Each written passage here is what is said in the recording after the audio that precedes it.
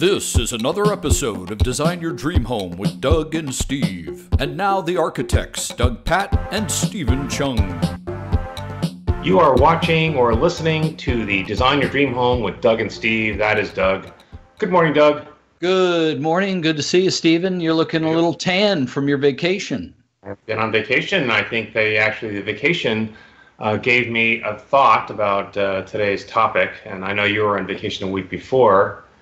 And it has to do with inspiration. We talked about creativity last time and kind of want to talk about inspiration because I find this week away, typically a week in the summer for me, usually it's in August, but this year we went a little earlier. I find that week actually where I do get inspired. It's about getting away from all the kind of responsibilities and things that have to be done. With all that pressure kind of gone, I don't know, I somehow get re-inspired to do something, and I don't know, it's always design something, but and where I go in Maine, there's no internet, there's no phone. It's just, I mean, actually for the first day it's a little stressful and disconcerting, but after I just say I'm disconnected, what can I do? It's over. I can able sort of relax and seek out inspiration, I guess. So I'd like to talk about inspiration. How about that? Sounds great, man. I'm ready. Okay, you go first then. So my first tip relative to, our audience and designing your dream home has to do with the place that I just vacationed. So I was on the along the East Coast on the New Jersey shore, and we visit a place called Stone Harbor and Avalon's very, very nice location. We've been going there for decades. But just to the south of that, right above Cape May, is a place called Wildwood, New Jersey. They've got a famous boardwalk there, and there is some really super cool architecture down there. So my first tip would be, relative to designing something and then, vacationing, get down to Wildwood, New Jersey if you have never been there before. There's some really neat architecture. So you guys may be familiar with the term Googie, or the Googie movement in architecture. That has to do with modernist architecture from in between the 40s, 50s, and 60s, mostly out on the West Coast, but on the East Coast here, we saw some of that as well. And in Wildwood, New Jersey, there are some really cool 1950s and 60s retro motels, and these things are all along the coast, and they're absolutely spectacular. So I was doing a little research for this, and I came across a guy named Darren Bradley. He's got an Instagram account called Mod Architecture. I would definitely check that out. Now, he photographs modernist architecture, and this falls into that genre. He also has a Flickr account called Chimay Blue, and that's spelled Bleue. Anyway, check that out. In terms of seeing some of these pieces of architecture, of course, if you can't get to Wildwood, New Jersey. But so, let me kind of set the scene, and hopefully we'll have some pictures here. But you've got hotels called like the Caribbean. They have these gigantic neon signs, just like you dream you see out in the 1950s on the West Coast. These sweeping semicircular concrete slab walkways and massive signs made out of neon. Everything's got a flat roof. What is incredible and almost nauseating is these fake palm trees. These places have one palm tree after another, and they're gigantic. They come big and small, and they're completely fake. I mean, they're made out of plastic. They're awful, and they are everywhere, but the architecture is super cool. So lots of minimal details, massive concrete piers, shapely facades. The signs are amazing. So there's a hotel called the Panoramic Hotel.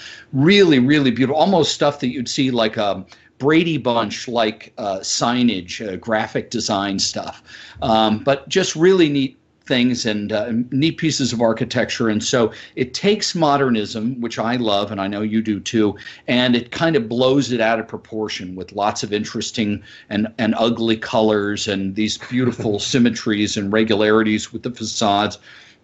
Lots of kitschy stuff, but definitely something.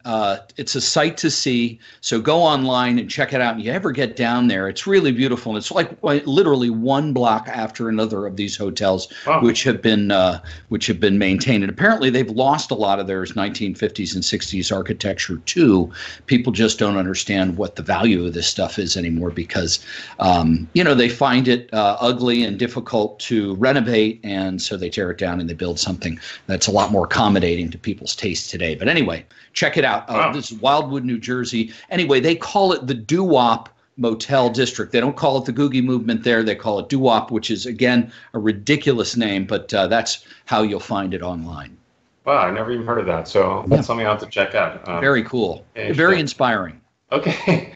It's interesting because, as I say, we go to Maine every summer, and what we've been doing is because, you think, oh, we go to the wilderness, you go to Acadia National Park, and people like camping and hiking. And I mean, I do like the hiking part of it, but the camping, I can't really do camping. I can do camping in a nice house in the woods, but I just somehow I can't do that. I can't do the real rough stuff. So and staying in tennis rough. But anyway, so I need to be comfortable. I know I'm a little soft, but so what we do every year is we go to an Airbnb type of site. It's not always Airbnb, but it's a type of site. And I find architect designed houses.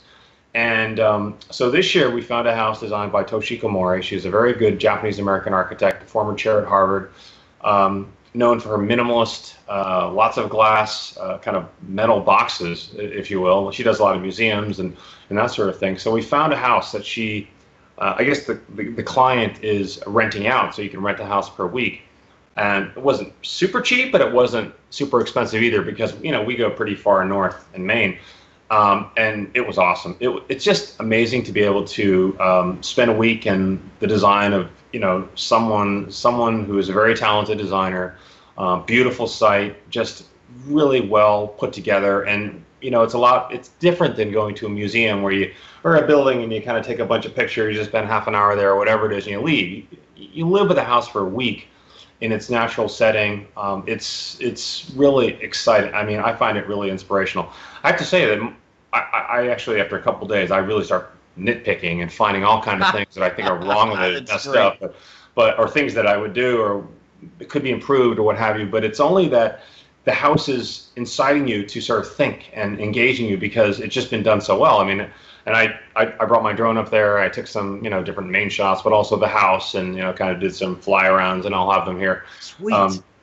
And so, it's and just to explain, I mean, it's a rocky coast. There's no one around. It's empty. There's no other houses that you can't see them. It's a glass house facing the water. So it's not so hard, as a starting point. Let's have a lot of glass facing the water, a rocky coast, no boats, nothing, empty.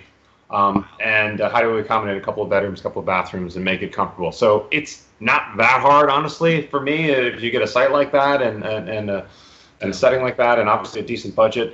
It's not too hard, I think, in a way, but at the same time, to really do something really well, it really, to me, activates my imagination because I'm just looking around, looking at this site, and inspired by the work of this architect, inspired by this site, and then later on, I'm looking at lots of houses have similar settings, and sort of just inspired by just being in that place for a week. Again, when architecture is done really well, in concert with its setting, somehow that just gets me real, excited. And I have to say also that combined with the fact that I didn't have internet access and no phone and no one could call me or bother me, I really had to kind of leave all that behind. And at that point, your mind is sort of free to imagine. And I would say that in terms of, trying to find inspiration for someone who out there is looking for inspiration, I mean, really unplug. Sometimes it's not great to be constantly looking at Pinterest and Facebook to try to get ideas or house or whatever it is site that you go to. Sometimes it's better to unplug and just kind of be free, just have, be free with your own thoughts and be in a place that's beautiful and to sort of collect your thoughts. And that's the case with me. So I always forget that. But when I go out there, it takes a day to sort of, oh my God, I don't have my phone. And then after a day or two and no one can bother me and I can't bother anyone else, and then I can really start to sort of think and be creative. So that's my first tip. Take a trip.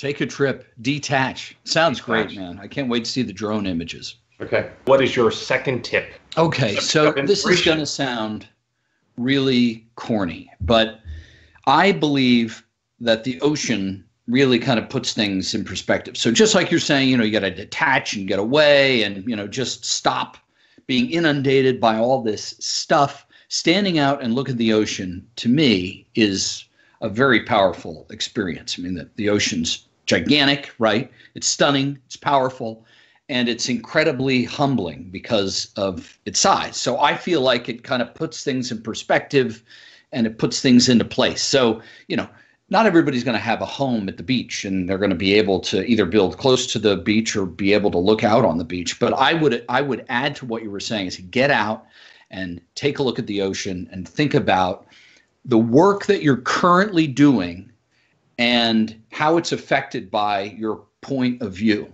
right? So I'll tell a little story in a second here. So as an architect, I think, and as a high-end residential architect, I think about the work that I do and the people that I work for.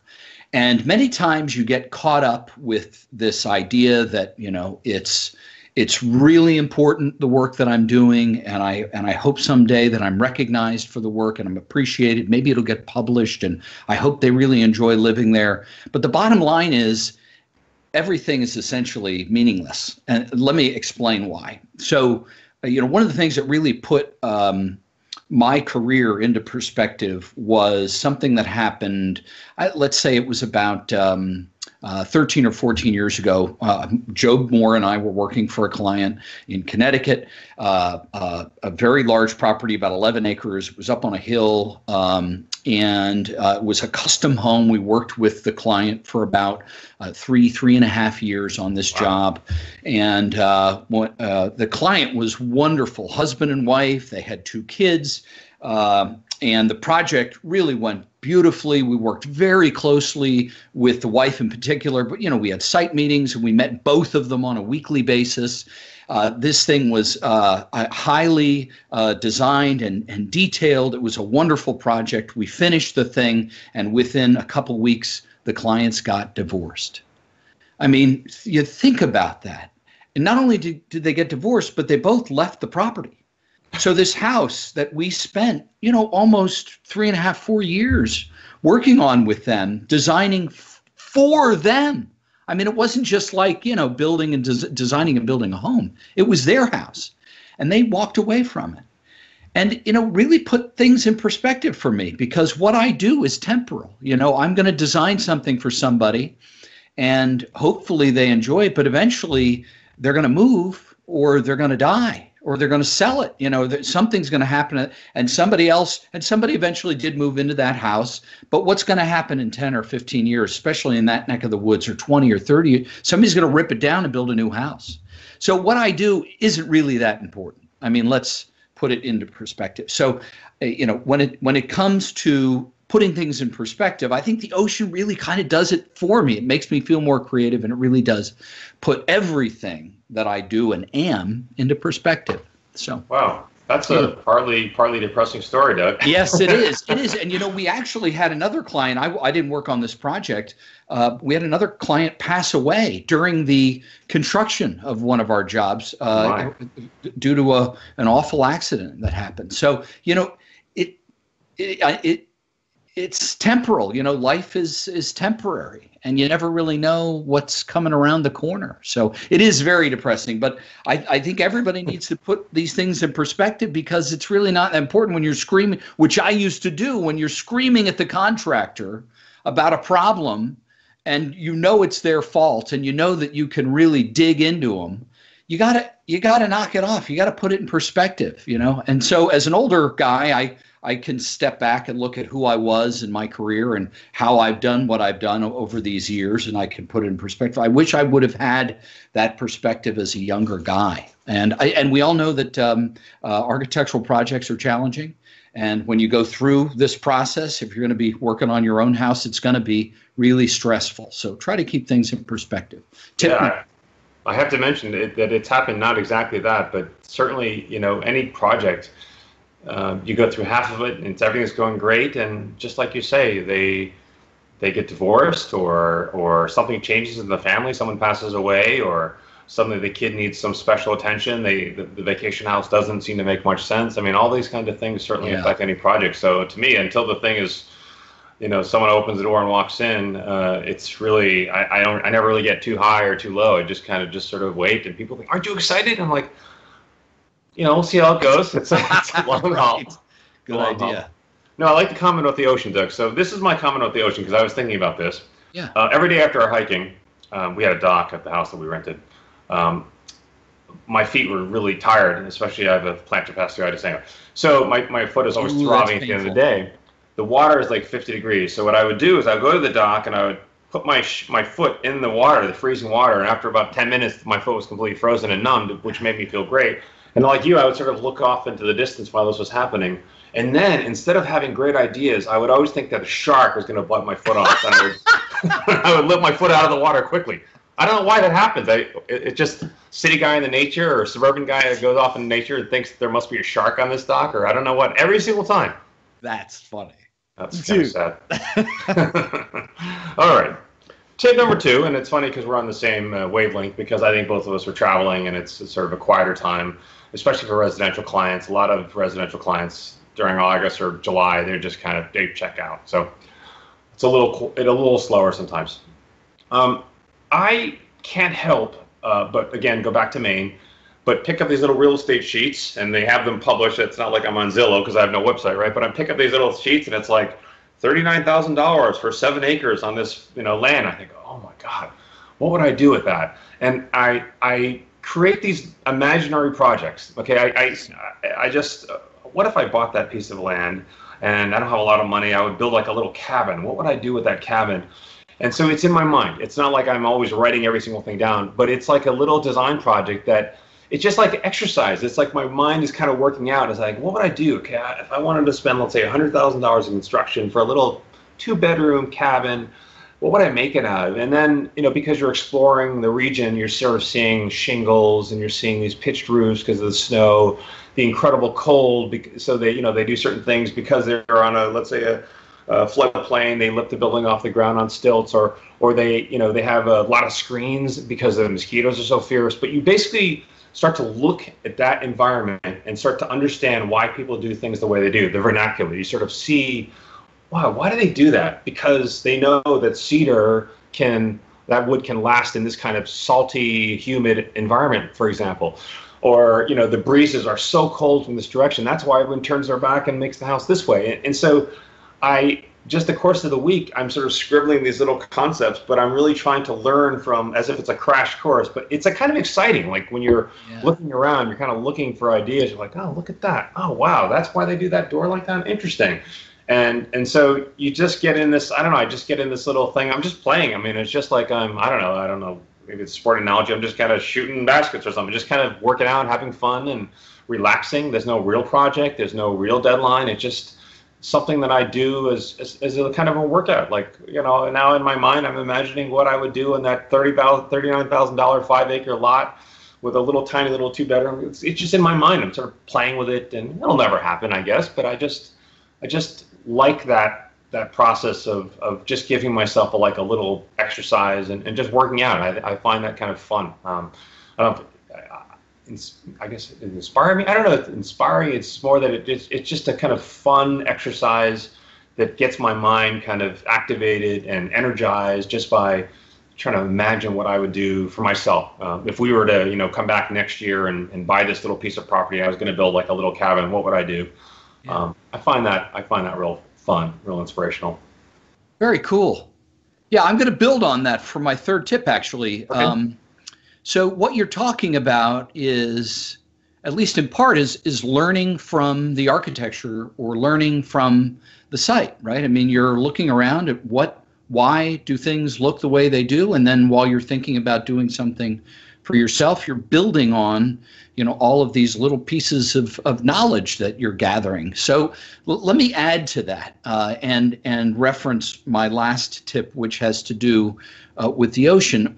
My tip would be architects use location to design. So that informs the architecture. And we talked about this last week. So in specific, I was trying to think about architecture that's striking to me, that was informed by the ocean. And the project that comes to mind is Louis Kahn's Salk Institute in La Jolla, California. So Jonas Salk discovered the cure for the once incurable polio, and so that he was the one who founded the Salk Institute, and they do some really interesting work out there, and it's still active. And so I'd encourage you guys to go online and take a look at some of the pieces of architecture. But what's remarkable about that architecture is the dichotomies in materials and its setting and its position toward the ocean. So you've got these this series of linear buildings, one next to the other, which sit perpendicular to the Pacific Ocean, and you have this very large courtyard in the center, which focuses out on the ocean. And everything there is made out of concrete. So it's this brutalist piece of architecture. And yet what's so striking about it is inlaid inside of all of these concrete rectilinear forms is this beautiful wood and these wonderful wood patterns, which juxtaposed with that concrete are really quite wonderful because the two materials are so different. And then as you stand there and look out on the ocean, you've got this blue water, which is really the third material in my mind in this project. And so Kahn, who loved geometry, really learned from and responded to that piece of property and that site with that piece of architecture. He really could have done just about anything there. And what he has done is he framed a really wonderful view, and he thought about how could the materials accentuate what's already there, which is this wonderful, spectacular view of the ocean. The second building I think about in terms of architecture relating to the ocean is the Sydney Opera House. Not many people talk about this building anymore, but Jorn Utzon designed this building, and it was apparently a sideshow to put together. I did a little research about it at one point for my Factitecture project on Instagram. It took about 14 years to complete this piece of architecture. But what was important to Utzon was how it responded to the site. And so this is one of the first buildings that I can think of where a piece of architecture reflects what's out on the ocean, which are all of these wonderful sailing ships. And so you've got all of these great pieces of concrete that look like shells, and they look like ships' sails. And what's remarkable about the architecture, one, as I said, it took so long to build, but Utzon, I don't think, really knew how these things were going to be built. And so they had a great deal of difficulty structurally engineering all these pieces of concrete. I mean, they're massive, and they're set one inside of the other, and in all of these wonderful forms and shapes. And you step back and look at this building, and it's severe, and it's wonderful, and it's striking, and you almost get it right away. And so, you know, when we're in architecture school, when students are in architecture school, you're always taught to take this idea and turn it into architecture. And that's exactly what Utzon did with this building. And he really persevered because it took a long time. They had all kinds of challenges with, as I said, there were structural issues, and there were budget issues, there were political issues, and it still eventually got built. So I advise you to allow the site in some way to inform the architecture, and that can be an idea or a theme. Something as simple as a ship's sail can inspire architects to make wonderful things. So anyway, that's my third tip about design. Okay, my third tip is something that's going on right now, because I've got a potential client that wants to do a brownstone a renovated brownstone in Brooklyn. And you know, we had an initial phone call, and it's apparent to me that they're very knowledgeable. They went so far as to take 2 classes on how to redesign your brownstone. So I feel like in some ways they know more than me, but I appreciate how invested they are in this project. They are very they're really into it. I mean, and I don't, you know, I appreciate that, because you know it's a huge investment for them. They love design, they love architecture. I think that they will still need to work with an architect, but I think that they just really want this. They enjoy this process, and it's a boyfriend, girlfriend, a little older, but not married, but they're together. This is like their project, and a kind of you know, what they're going to do together, I guess, before they get married. So I think it's kind of neat. So for me, it has something to do with going one step beyond to try to understand something. And in this case, they took a class. I think, for example, in the summer, even going to a school of architecture, which are typically open. If you go to a school of architecture, at the end of the year, there is an exhibit of the best work from the students, all different grades. And there's always a big gallery show, and it's open. You can call I don't know what town you live in, but you can basically say, hey, I'm in Boston. I want to go visit Rhode Island School of Design, Harvard, MIT, and gallery hours are open, normal hours. You feel free to come, and you can basically just walk around in this exhibition space and see really what kids are doing. It's kids, young people are doing, and it's the best the school has to offer. And what I find always so neat is that these kids are really pushing the boundary. And for someone who, I don't know, looking for ideas or want to be inspired, you go into a place like this and you see what a young 22-year-old is sort of thinking about and imagining. Led by a really distinguished critic or professor, you see some really amazing things. And I go one step beyond that. Let's say you walk through the gallery exhibition, you sort of, there's somebody there and you say, hey, listen, I think this is really cool. Can I come by during the year and stop by during one of the reviews, like a final review? And you can. I mean, it's public. You can just ask and say, when is the final reviews? And say, well, it's, at the end of the semester. But the big gallery is going to be held here. The big review will be held in this space. So come on down. It's between 2 and 6 on December 20th. And if you're really engaged and you wanna just sort of see more and see it in action, you can come. So you can come to a school and just sort of sit on the sidelines and watch. And what's so cool is when you see the same design project that's being assigned to 15 students. That means 15 different people are taking it on 15 different ways. And so imagine, you're looking at a design project, you're like, God, there's only 1 or 2 ways to go with that. No, there's 15 different guys coming at it from different directions. And it's so awesome to see that, to sort of see the different ways that someone can tackle the same problem. And, it's no surprise that I think critics or teachers learn as much from students as the other way around, because the teacher is really seeing how 15 different sort of imaginative minds are sort of undertaking a design problem. So I think if you really want to engage and sort of take it that next step and be inspired, visit a school of architecture and either see the end of the year show, or one step beyond that, take in a review. You'll find it really fascinating. And as I say, it's open, it's public. You can always visit for the most part, without any concern. You can come sit in the background. There's always a kind of a lot of chairs, and you can sort of sit in the back or sit in the front, wherever you want, and just watch. I find that really inspiring. And now that I'm not teaching at this moment, I do on occasion visit a school of architecture and just kind of sit on the sideline. And sometimes someone recognizes me and say, hey, do you want to? I said, I'm not really. I'm just watching. It's just like taking a little league game. Just come, pull up and watch the game for a couple innings and take off. I find that really enjoyable, just to kind of be in that environment and see all these intense kids taking on these design problems and building all these crazy models and drawings. And I find that really inspirational as well. Like maybe it has something to do with sort of going backwards in time and sort of as a young person and seeing that in action again. So visit a school of architecture near you. Great piece of advice. I would not have thought about that, or haven't thought about it in a long time. Very cool. So Doug, at this point, want to wrap up our 3 tips on inspiration. Yes. And normally what we do at this time is answer a reader question. We do not have a reader question this week because of the vacation. However, yes, I do have a question for you. You do? Yes. All right, give it to me. This comes from Stephen Chung, and I have a basement, Doug, that has old tiles, VCT tiles, that have asbestos. Oh. And the problem is unearthing them or taking them out. That's when the asbestos is released. I think the better idea is to cover them. Yeah. And I'm thinking of some sort of covering for a basement. So let's say someone has a similar issue with a basement. They've got a basement problem. They have this asbestos tiles. It's incredibly expensive to take them up.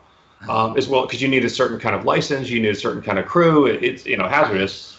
What I've heard is that you can actually cover it, and I'm thinking about pouring an epoxy or a levelastic or something like that. Do you have any experience with that, Doug? Please help, Stephen. Signed, Stephen Chung.